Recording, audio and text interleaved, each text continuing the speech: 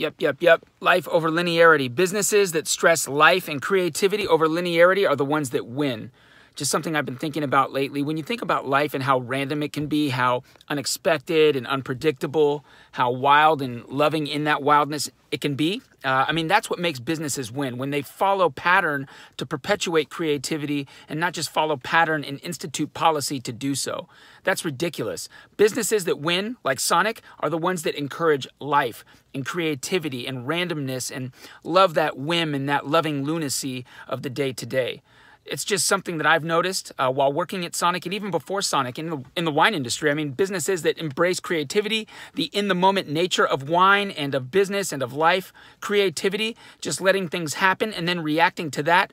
Those are the ones that survive. Those are the ones that grow. Those are the ones that are immortal, essentially, and have employees working for them that really love working for them. Not even working for them, but working there, working at that place of business. It's not a matter of, working for them. It's a matter of working at that location and being part of that location and being part of that story. So again, in business, life over linearity, creativity over code.